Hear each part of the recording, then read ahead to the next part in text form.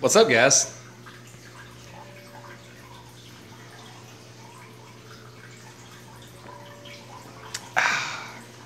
That is refreshing.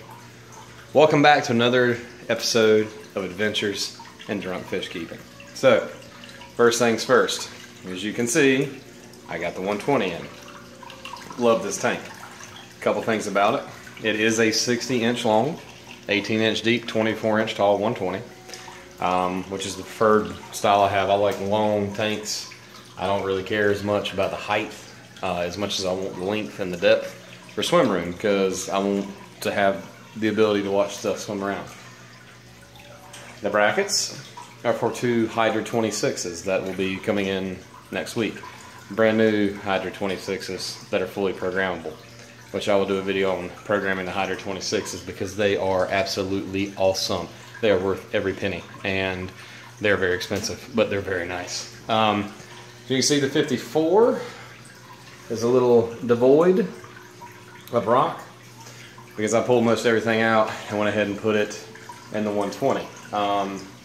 If you want to see on the 120, I've got a lot of space in it for swim room, and I've got a lot of archway going.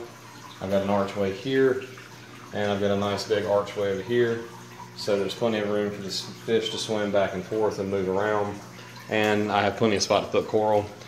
This center section is all interlocking, so you can pull stuff off really quick. You need to get in there for any reason, or if you just want to change it up. This is a standard Euro-style center brace tank, which I like. Dual overflow. It's got a nice sump set up underneath, which you can see. It's got decent size, plexiglass sump, protein skimmer, media reactor, heater, standard setup. The piping under this one is all soft, which may not look as cool, but it's a whole lot easier to work on, and you don't have to cut and tear stuff apart if you need to move the tank, maintenance the tank, anything like that. I actually got this tank from the owner of my local LFS. This is actually his personal tank. So it's been running for years. He literally broke it down last week, and it went straight to my house. So he broke it down and came to my house, and here we go. I was going to do a video on it earlier, but I wanted to get everything topped off, want everything running good, let the water clear out so you can actually see what's going on inside there. The 13 is actually sold now. I got somebody coming to pick that up next weekend. So that tank will be gone for right now. I'll probably do a very specific style tank in the future. I may end up going to another fluval, maybe like a Flex, maybe another Evo, or maybe like a 20-gallon, and do like a Mandarin, Dragonet, Scooter Blenny, Twin Spots, like a bottom swim around type, like a specialty tank. The 54 is going to be going. I got somebody that's interested in buying this. Cool thing, if you're looking to do a tank, and I know I've talked about this before, and I've talked about weird shaped tanks. 54, the corner tanks, they're cool.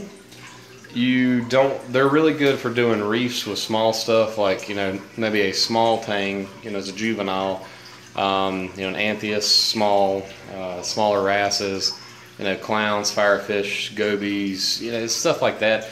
Not a lot of room for swimming. You can see in the tank, even with it empty. That lyre-tail anthias right there is maybe 2.5 inches. Those ocellaris clowns are, they're that big. So there's not a huge amount of room in these tanks for swim room, but it's good for fish that like to hang out in one area, like clowns or, gobies, dragonets. It's a cool tank. If you're hurting for space and you can't, do something this big, the 54, the corner style tanks, the bow fronts give you a lot of depth of a tank without having to take up a huge amount of room. Because if you look, this tank really doesn't take up that much room. It's arm lengths for me, and it's not that deep out, and it doesn't take up a lot of space in the side of your house. This is the biggest tank I've had so far. Now I know a lot of guys out there with 3 and 4 and 500 plus gallon tanks. 120s, they're sump, but it's the biggest tank I've had, and I'm really happy with the tank. As someone who's always kind of done smaller tanks, and the 54 being the biggest tank that I had, if you watch my channel and my older videos, you know at one point I had 2.5 is freshwater grow-out tanks for my Pistogramma cichlids. And then I had the 15 fluval that's over here, the flex, and then a 20 gallon and the 54, and then I kind of condensed, and I kind of expanded again. Now I'm condensing again, and we'll probably expand another point, one more direction this time. I've kind of been, you know, goofing around, messing around with tanks and stuff, getting them at deals and getting them at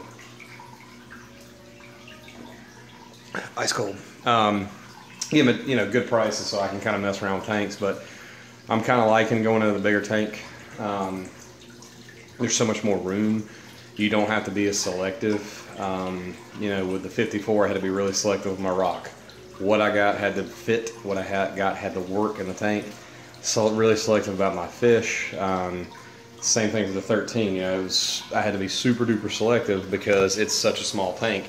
There's zero room for putting too much in there, because then you end up with just a tank full of rock, or too much sand, or not enough room, or hey, I really like this fish, but I can't put him in here because he's bigger than the tank.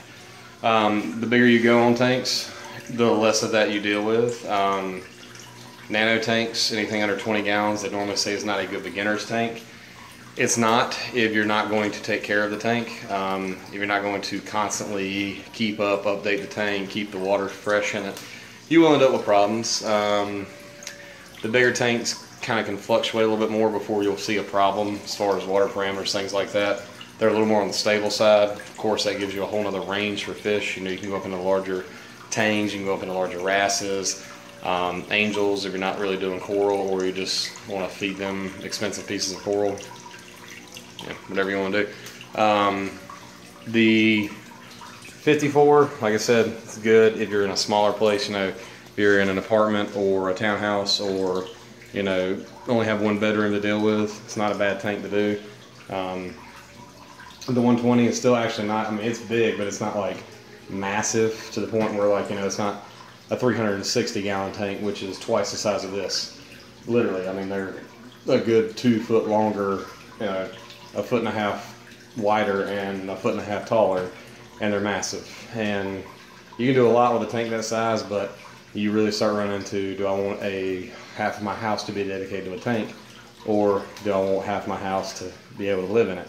Now, if I had my wish, I would actually plexiglass the floor in my living room and just make a large tank and have like a 3,000 gallon tank that you set around, but that would be absolutely ridiculous. Or not, who knows? I mean, if I have enough of this, that could happen. I'll probably never ever get a deposit back on this place, but it'll be cool. You watch. In closing, I'm going to be updating more often now that I'm doing the 120, and I've got more stuff to update with, because the 120 is going to be like my big hobby, my big updates. As I put fish in, as I add coral, as I add things, the videos will come more often. You know, I'm kind of sad to see the 54 go, because it was my first reef tank, but it's time for me to move up, get bigger, better, and as this tank grows, I'll keep you guys updated. Suggestions for fish, because I'm kind of curious. I'm really debating what kind of tangs I want to put in there, because I really want really 2 good swimmers, but I can't go too big. And I really thought about a flamingo or like a purple tang, but you know, they get like almost 2 foot long when they're adults, and it's not gonna take them long to get that big. So still debating, but any updates or suggestions for fish, hit up in the comments. Thanks, guys.